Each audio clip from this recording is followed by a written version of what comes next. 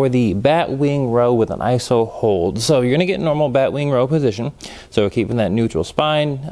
So we're keeping our head looking down, so we're not having any weird cranks in the neck.